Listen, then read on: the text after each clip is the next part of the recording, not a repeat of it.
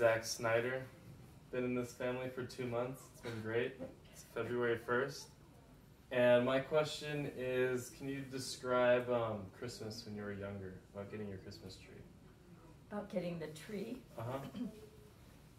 Oh yes, when I was a girl, that was always such an exciting thing because we would go out and find one in the hills or something, and Daddy would chop it down and bring it home. And then when we moved to California, we would go to a tree lot and pick out a tree, and it was always fun. And I loved the smell of it, and it's just so fun to decorate it. We had some of those quite fragile glass ornaments that are considered antiques nowadays, I guess. But and we the hardest part was hanging the icicles. They don't use them nowadays on trees hardly at all, but the silver, like thin foil, silver icicles. The tinsel was the long. Oh, that's different. Oh, yeah, you're right. That's different. This way. Yeah. It was sparkly too, but the silver icicles, that was always the last thing. You put the lights on first, then the decorations, and then the tinsel that would drape around, and then the icicles. And you probably have never seen a tree done with those kind of old-fashioned icicles, but they really are pretty if they're done right. They just hang straight down, and then the lights they'd be reflecting the colors. But most people didn't have the patience that my mother had to put those icicles on so that they would hang down straight. They just kind of throw a handful of them and they would just glob on the tree. But if they're done right, they were really beautiful, and I used to kind of think it was great if Mother thought I was big enough to help put the icicles on. We always bought our trees at lots. Once or twice we would go out in the hills, but I know my dad used to say, by the time you calculate the gas and everything, it's a lot cheaper to just buy it than it is to go out and get it. And but I remember the icicles too. That was, you had to one at a time. They would stick together, and you'd have to pull them apart and just put them on. And but one of my memories of decorating the trees was getting the lights, so that in those days, if one light went out, the whole strand went out. And that was often the job Mom and Dad would give us kids. Find which one's not working, you know. And they had different strands. They didn't hook them all together like they do now. At least my recollection was there would be a strand and it would be out, and it'd have maybe 20 lights. You'd have to take each light out and put it in a strand that worked until you found the light that wasn't any good.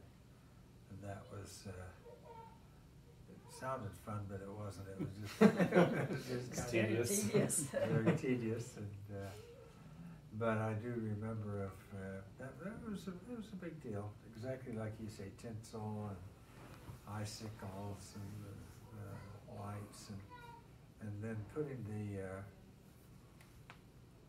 the star on the top was always Dad's job when we kind of got the tree all done, and that was kind of be a big moment to put the star, and he would always go on the ladder. Okay, is everyone ready? And we were all watching, and he put the star on the top. Okay. All right. Well, thanks. Did you have another? Or is that? I can do another. No, you're fine.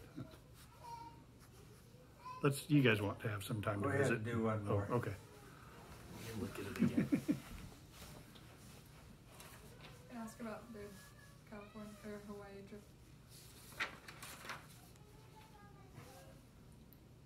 What is it? Just the Hawaii trip? No. Yeah.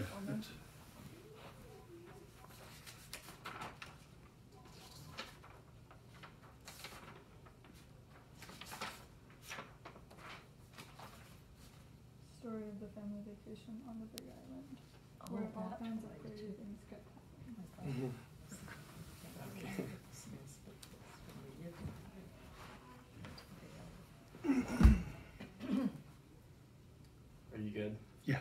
Okay.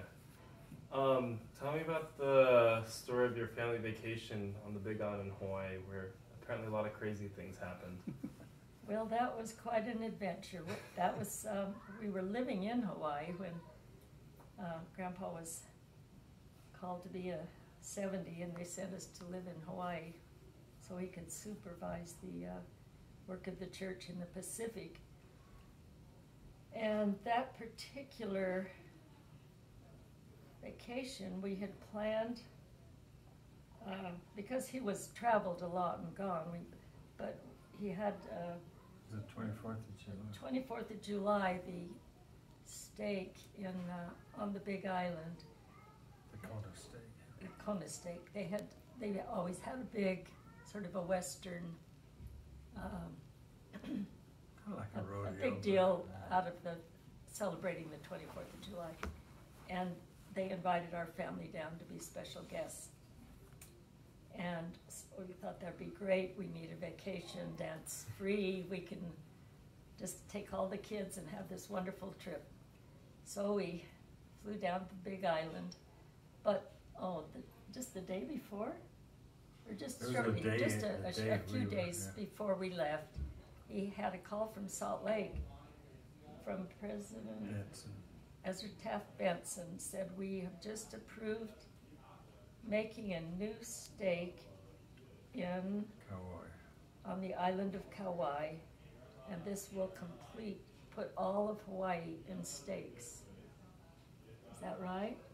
No more districts? No more district. The whole state of Hawaii then would be in stakes. And I would like you to go do that I really on liked the it. weekend of the 24th, because that's a really fitting thing for the Pioneer celebration. And they had it all set up. Did someone else come with you, or Yeah, did you Brother go? Anderson. Brother He Anderson. was the secretary to the first presidency. Okay. So we went over, I think, on a Friday to the Big Island, and he went with us, and they had a nice hotel, and the stake president there was so nice, and they were just, they had rented a old limo that had 4 doors on each side, because Nancy was home from college for the summer, and so we had all We had all the children was- except and- for Emily yeah, wasn't 10 working. kids at the time. And so the kids dubbed this big blue limo the Bot, the big old thing. I thought it was brown. It was blue. That Wasn't was- it blue? I don't know. You would remember better than me. I was had only it 5. in my so- mind that it was blue, but anyway, it was a really old, Yeah. rickety old limo. And did you drive it, or someone from the state? I drove it. But it was Anyway, that we long. got It was from the motel room that they had us in to various activities. We got over there on Friday, and then on Saturday they had a big thing with horses and parade and kind of a Western sort of things going. Well, they were featuring Elder Groberg as the Grand Marshal of the parade, so he worked out his schedule. So he rode the horse in the parade early Saturday morning, and then went straight to the airport to fly to the other island to create the stake there. And said, "Now I'm leaving my family in your care," to President Hawthorne, Hawthorne, president, was the President state Hawthorne, president. stake president. He says, "We'll take care of them, they'll be just fine, go ahead, Elder Groberg." And so he took off and went to create the stake. I should have let you tell that part then, because. Well, I apologize. We Yeah.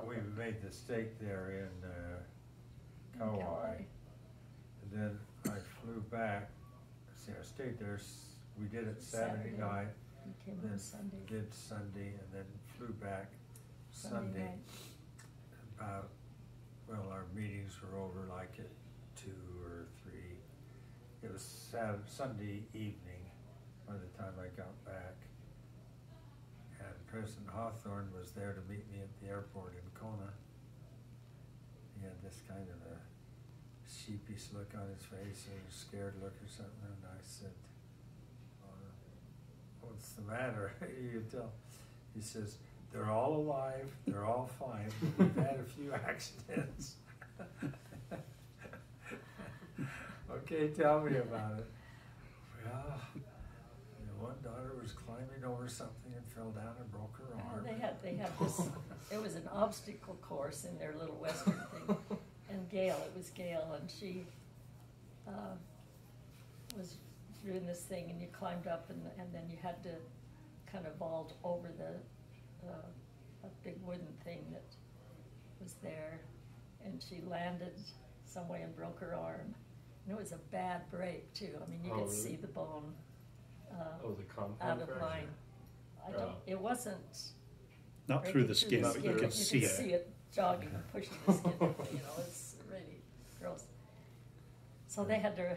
We rushed Gail to the little clinic that they had there, sort of small hospital, and it was bad enough that they had to put her under anesthesia to set it and get it taken care of, cast and everything. So that sort of took that day, and then Nancy came with me, I think, to take her. And Nancy had been having an earache the night before, and then it was just getting really, really bad, and so she ended up with the ear infection and had to go to emergency for that. And there was a third thing. What was There's it? Liz. I think she got cut on a coral, was it? Or? I don't remember. I know there were 3 injury Well, type and then things. there was the 4th thing with Tom. Remember when you tried to The plug the TV in and it And it blew caught up? on fire. Yeah, were you gone for that too? What do you remember on that, Tom? That we just plugged it And a in and little turned it TV. on, and it just started Just- smoking and just it burst started into to come on flames. fire. Yeah. And when you say a motel, it was really a separate building, or just Yeah. a separate house on the beach. It wasn't it was just a little Oh. And bungalow we or caught- something. Remember you caught some fish? Yeah, that's that earlier question, that's my first memory of fishing. That's Is just from right. the shore there. Yeah. That's right, we you got caught it. fish there. Got a little Fish red there. something But there or were other. those 3 things. The more I think about it, maybe the TV. I don't remember whether that caught fire while I was gone or if that was I at think another it was time. that. Might I be can't that remember, yeah. Anyway, Yeah. first there were one. 3 kind of major things, but they were all alive. Yeah, it was a good trip. Yeah, it was fun. Yeah, we drove all the way around the island, went clear down to Ka'u, which is the southernmost part of the not only US. Hawaii, but of the United States. And drove over to Hilo and up through the ranch land and then back down to Kona on the other side. Yeah. So that's our trip to Hawaii. That is crazy. All right. Okay. Well, let's do some